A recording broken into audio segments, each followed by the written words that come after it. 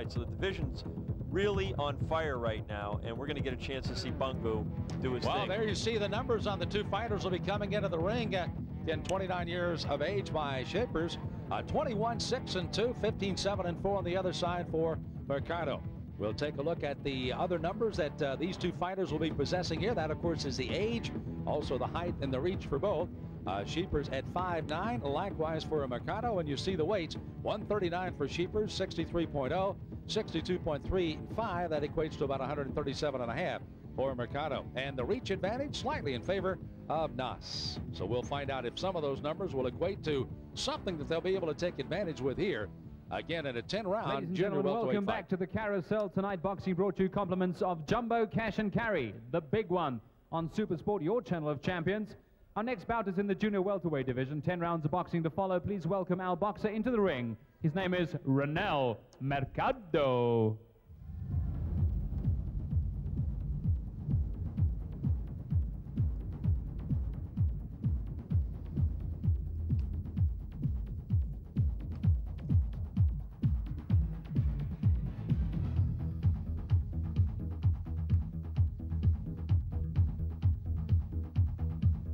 Mercado stepping in, 15-7-4. His opponent this evening, all the way from South Africa, Naas Scheepers.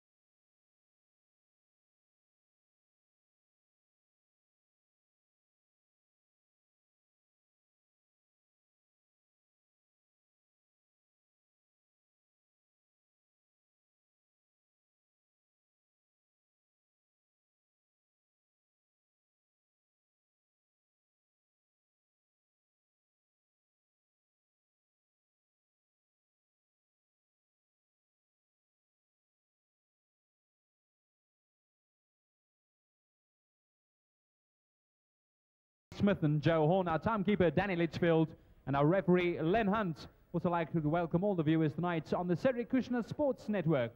Well, there's 10 rounds of boxing to follow in the junior welterweight division. He's fighting out of the blue corner, all the way from the Gauteng. He weighed in at 63 kilograms. He's wearing the white trunks, ladies and gentlemen.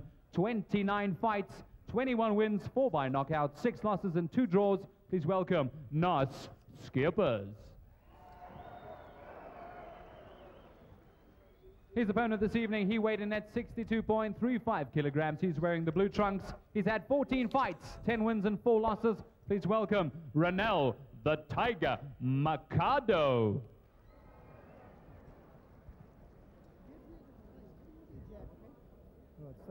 Okay, the third man of the ring will be Len Hunt. Okay, of course, summoning the two fighters to the center of the ring. Scheepers on one side and Mercado on the other. Both rather reluctant to get to the center of the ring.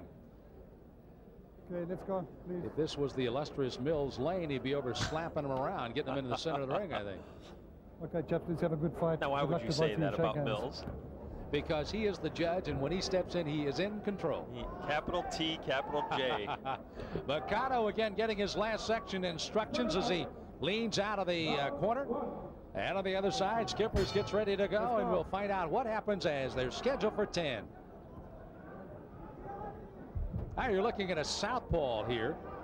And as Mercado, of course, has he fought some southpaws? We obviously look at the record, do not discern left or right-handers, so we're not sure about his full record, having 15-7-4, but little adjustment fighting a southpaw. That is an understatement. Fighting a left-hander, as we well know, one of the most difficult things to do for a fighter. There's not a lot of them. You don't get a lot of work in the gyms against left-handers. To get good sparring, you got to go out and find them. It presents a lot of problems, not the least of which is footwork, as feet frequently get tangled. And everything is coming from the opposite direction. It's always that situation. I've heard it try to be explained. You got to get your left foot outside of their right foot, et cetera, to try to neutralize that. But try to say that to someone when all of a sudden they're watching punches coming from a total different direction. And you see how cautious Mercado is in the first round here. You know, they actually list these two fighters as identical heights at 5'9", 1.79 meters, but Mercado clearly is short of the two fighters right now. Somebody better have their tape measure checked, because there's no way Mercado is as tall as Scheepers.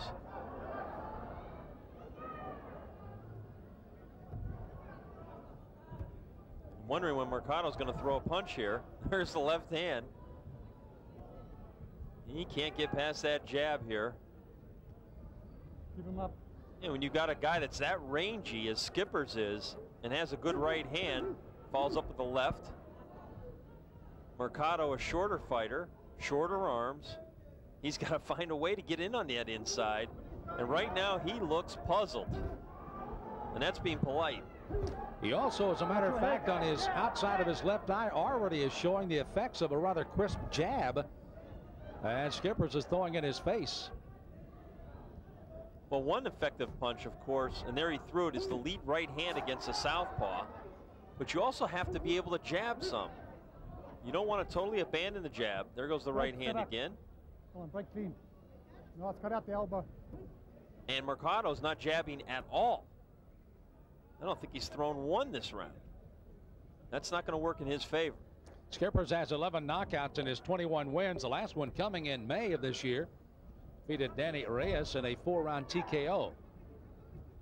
But again, 11 knockouts again for Naas Scheepers. Mercado has been fighting in the Philippines and in Australia exclusively. Big left hand by Scheepers. Mercado having to fight through it at the end of the round. Well, it's one thing about Scheepers is the fact that excellent balance. You see that he's able to throw the left, the right. He stays on balance, able to make a lateral move and set up another punch. Excellent balance for this fighter. He's a very obviously capable boxer. And Mercado sits down. He turned pro just in 1996, I believe. So he's still learning the game, and it is really showing. You know, when you take a look at some of the replay here, turning pro in 96 and already a 15-7-4 record, you talk about a guy that has a lot of experience. And he ran right into that left uppercut.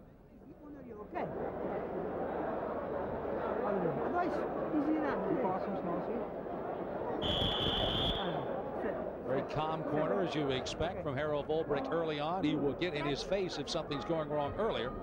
And, of course, carries on into the latter part of the round. Round number 2 of a scheduled 10-rounder on the Cedric Kushner Sports Network. John Saraceno of the USA Today joining me, Sam Smith, for our broadcast today. Glad you could join us. These are junior welterweights. Naas Scheepers in the white. In the blue is Ranel Mercado. And Mercado is going to have to find some way to get inside on Naas, but he's not going to do it with those winging shots he's trying to throw. You saw him lunging in there desperately, trying to land something. This is the worst kind of a fight style-wise that Mercado could have even imagined. They're a little bit off balance, got hit with a right hand by Scheepers. Stop. No, stop pulling in. Huh? And a warning by Len Hunt, stop pulling in. Scheepers grabbing Mercado from behind the neck. But really, style-wise, Sam, this is a horrible fight. This is a nightmare for a guy like Mercado. Short guy trying to box a long, lean left-hander who doesn't have a lot of power, but knows how to put his punches together.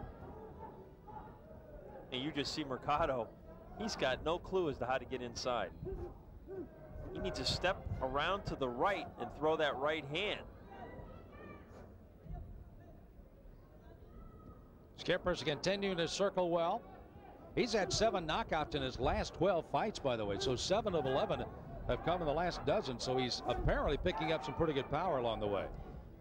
Another thing Mercado would benefit from doing is, even though the upper torso of Scheepers is moving, the head, the arms, the waist, you go for the body a little bit more. And that's a target that you should be able to find. For Mercado, just standing right in harm's way. He's right in the zone. He's getting hit and not throwing much back, at least effectively. Now he's picked up the pace here a little bit at the end of the second round, but still not in an effective fashion. course, you have to have an effective aggressiveness to score well with officials, effective punching, ring generalship, and you got to have good defense. Those are basically the 4 criteria that judges look for when scoring a fight. And right now, Skippers in the white has all of the above, and the man in the blue, Mercado, has little, if any, of those at all at this moment in this fight.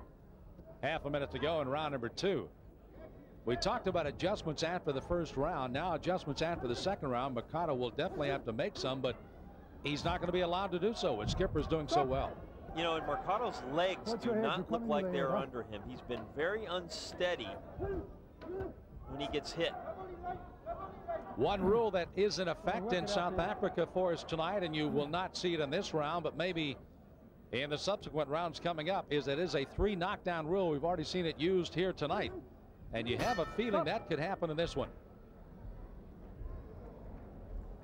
Well, certainly the way it's opened up here in the first 2 rounds. Skippers teeing off of Mercado. And there we go to Skippers' corner. Harold Volbrecht, who once fought Mark Breland for the WBA welterweight title and lost. Wish we could tell you what they're saying, but my goodness. Now Harold is German. Was that German? I'd say don't even bring it up, right? I heard some clicks along the way. I sure did. Look how well Skippers uses that left hand. He's just sharp with it. Straight left hand, right on the button, followed up with the right, and you see the stumbling Mercado, off balance. There's some conversation going on in this corner about that cut. And Mercado, it has been asked if he wants to continue, and of course if they will allow him to do so with the cut. And apparently everybody says yes on all of those accounts, and here we go for round 3. You saw Mercado making the sign of the cross, and for good reason. Well, a youngster fights out of Australia coming in, trying to make a fight of it here in the 3rd. You watch your head, huh? Let's go. Well, Mercado realizes he's way behind on points. The referee is already thinking about maybe stopping this fight. He's got to try and make it look good here in the 3rd round if he wants to continue. Did he come here to win, or was he just here as a survivor, or just a body to put in front of Skippers? We're going to find out here in the next couple of rounds if it lasts that long. Comes a point here, John, in the fact that when you've got a fighter in such control of a fight, your corner's not going to tell you, let's go out and get some work. Do what you can do. If the fight ends, it ends. But you still have to stay inside your game plan. Don't just all of a sudden start throwing caution to the wind and do what you really would like to do. And maybe that is to wing some punches, but just stay in your game plan and fight as if you are in your office. Very good point. And I keep seeing Mercado's legs. He keeps making funny movements. He picks them up one at a time, and just little things that tells me maybe he's not in the best shape he could be in. He's definitely back on his heels, that's for sure.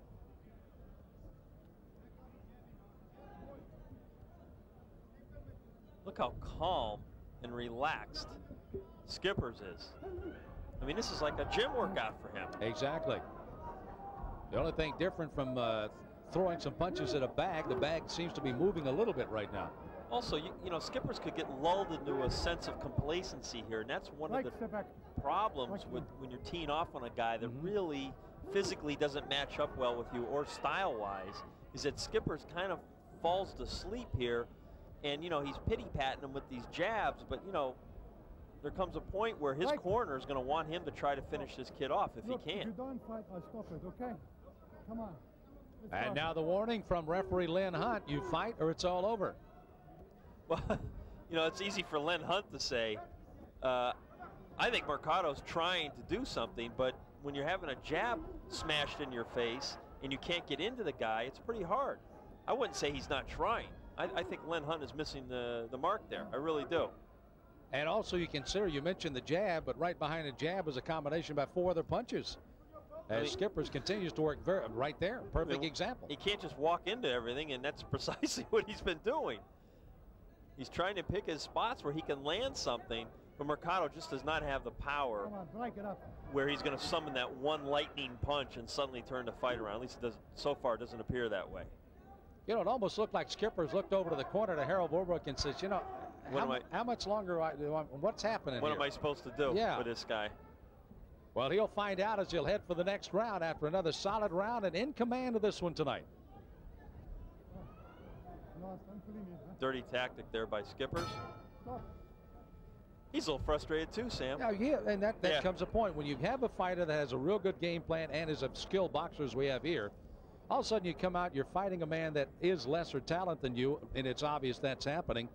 As the rules, of course, 3 knockdown rule is in effect on the referee's discretion, of course. No standing 8 count. If a fighter gets in trouble, he's on his own.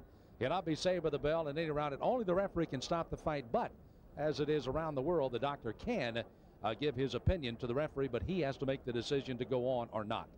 So those are some of the rules. But back to the point we were making there about the fighter, frustration sets into the better of the fighters as well because he's done everything he needed. But, you know, how much further do I take this thing? That's exactly right. And with Mercado, he's only been stopped 1 time. So he is a survivor, and apparently he's willing to take the punishment.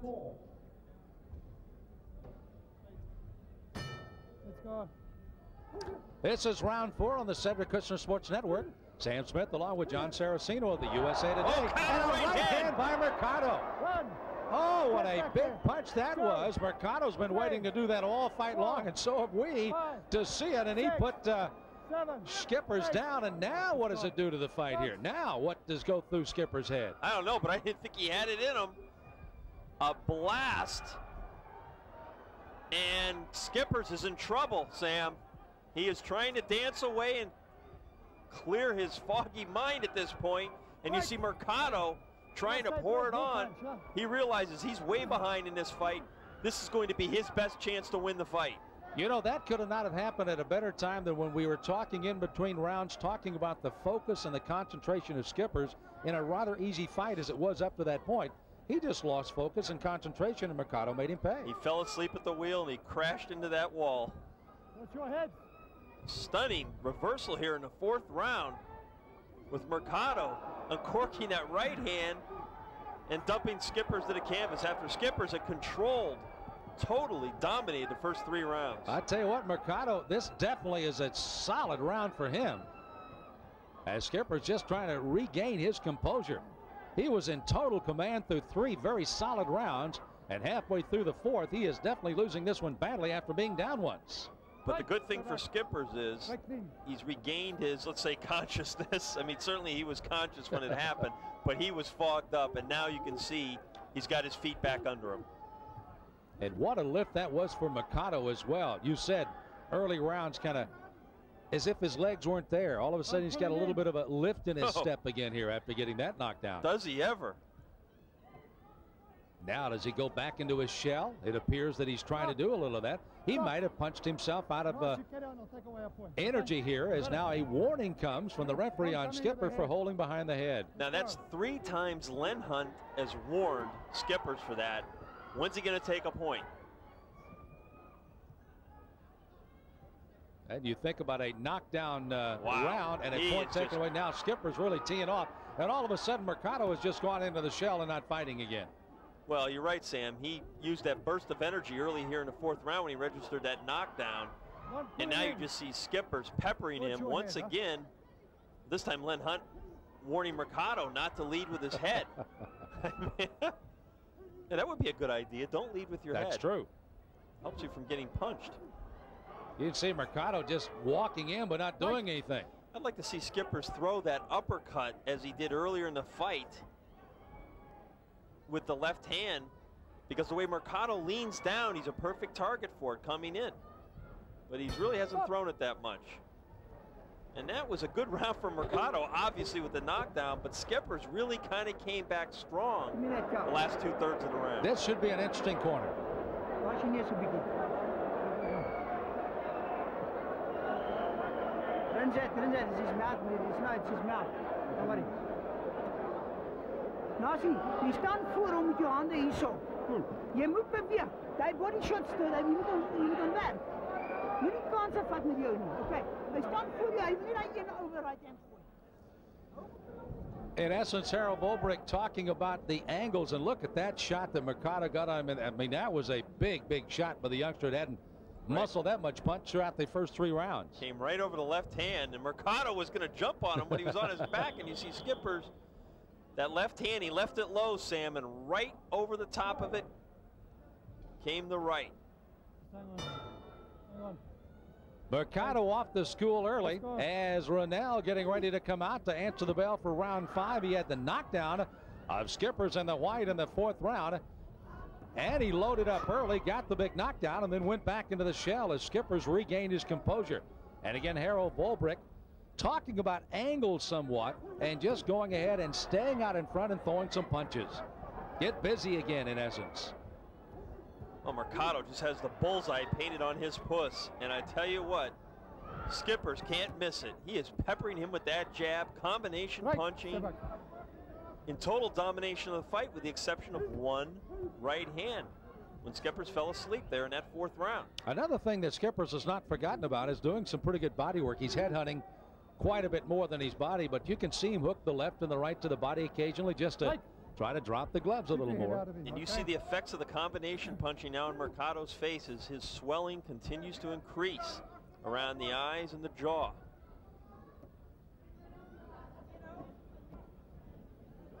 He can't miss with that jab. Mercado's got to learn to get his hands up and keep them up. Counter right hand by Mercado. Caught Skippers right flush in the face. Almost caught him on the way out that time was the only thing that saved him on that one, I think. Another right hand by Mercado. And that, of course, is the most effective punch you're going to find when you fight a left-hander, is to throw that right hand. Skippers can't get sloppy. He's got to remember to keep those hands up when he punches. You can bet between rounds also, in addition to trying to encourage him being busy, is to not lose your focus again, as that's what happened to him in the 4th, and Mercado puts him down.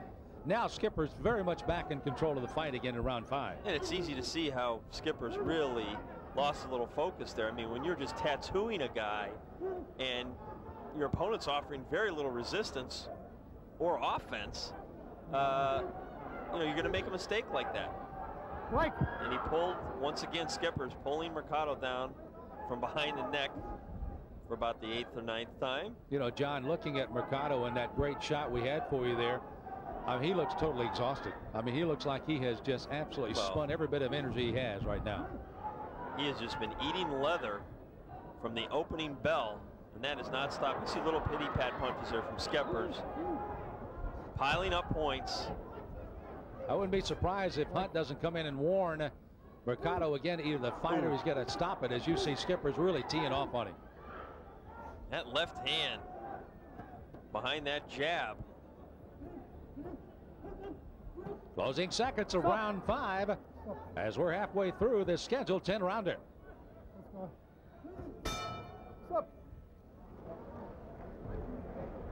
Well, from the seat of his pants to a solid 5th round, it was Skippers coming back as Naas performed well. And again, I would assume if the key word was busy and throw some punches, that was the answering call, and he did just that in the 5th round against Mercado. And you noticed Len Hunt, the referee, looking at Mercado near the end of that round. Not bad. He's going to be watching closely to make sure the fighter does not take more punishment than he really needs to take at this point. Yeah, an interesting part of the corner is the fact that Len Hunt, the referee, had leaned in at the start of the 3rd round. It was almost to see if the fighter, Mercado, wanted to continue. He did through the 3rd, and then, of course, the 4th round as he throws another big right hand. Once again, that counter shot, Skippers leaving himself wide open. Carousel Hotel and Casino here in South Africa, the side of tonight's fight, as they answer the bell, and they are not going to, as that's going to be it. So Mercado is going to stop on the stool, and Skippers will be declared the winner here. So there was the conversation that was going on, and again, it had started before the start of the 3rd round, or maybe at the end of the 3rd, but nonetheless, there was conversation going on almost endlessly in that corner. And finally now, as they get ready to start the 6th round, this one has been officially called and a TKO win for Skippers, who was the only man down in this fight tonight, interesting enough, but gets a very solid win out of it. If he had continued to fight on Mercado, it's unlikely he would have been able over the next 5 rounds to really turn the tide, but he surprised us, Sam, with that right hand. We didn't think he necessarily had the power, and certainly he was not in the fight at any other time. Well, you could probably count the big punches by Mercado on one hand, and of course one of them was a knockdown punch. Let's get the official time.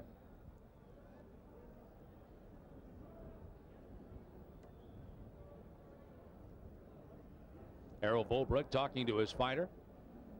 And, you know, one of the things they'll talk more about than anything is, yes, you did win, yes, you did this, that, and the other, but what about the fourth Ladies round? and gentlemen, our fighter does not come out of the corner for a cut-eye. A winner by technical knockout, Naas Scheepers. So Naas Scheepers gets it. It turned out it was the cut they were looking at, but probably a little more than that as well, as the referee